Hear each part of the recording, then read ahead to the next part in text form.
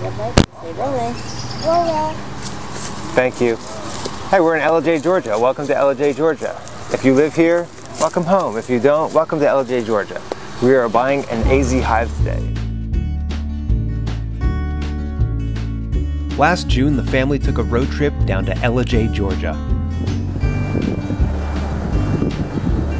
I had seen a video on YouTube that sparked a fire in me to try a Slovenian hive.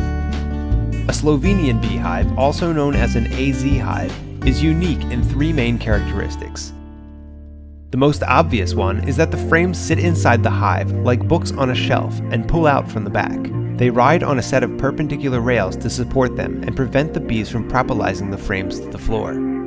Second, they are often installed apartment style in a bee house, where the beekeeper can work in shelter from the sun or the rain if necessary. This house also acts as a buffer against the effects of temperature extremes on the colonies. Third, the hive boxes are of finite size. There is no adding of supers to support a growing colony, so unique management practices are required. The idea that a beehive is more than just a solitary box sitting out in the elements, but is part of a larger structure, a bee house, was intriguing enough for me to drive down to Georgia for a hive I could begin my experiments with. While I attempted to find plans or dimensions to build this hive myself, there just isn't much written in English.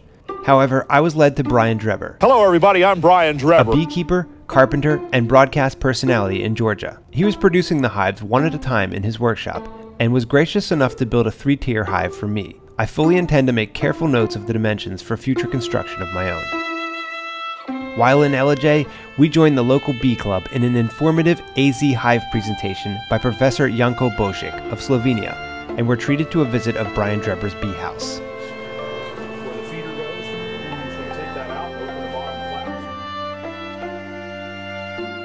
In the past year, I've given it a coat of paint to protect it. I've readied the frames with starter strips. I prepared an A-frame shelter, and Jesse and Lolo have made murals of cultural tributes in accordance with the Slovenian hive tradition. Instead of doing the traditional Slovenian hive folk art, we did follow along similar lines where they do religious stories. So I did religious figures, so we have the Holy Family up here with Joseph and Jesus and Mary. In the middle one we have Saint Isidore and Saint Maria de la Cabeza. They're a husband and wife. Saint Isidore is the patron saint of farmers, and Maria de la Cabeza is named that because they would take her head out after she had died to try to bring rain upon the fields.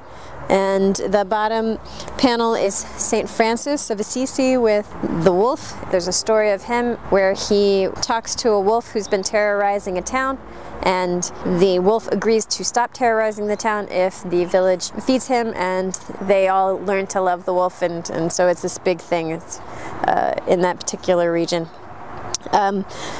They're shaking hands and paw, I guess, but Lolo decided to cover that up. She's not quite as convinced of the amicable interactions between the two of them. She even painted a little bit of blood on St. Francis's head and said that was from the wolf. But the whole point is to channel some of the characteristics and the good intents of these particular religious figures in our beekeeping and in our homesteading and farming kind of stuff, gardening.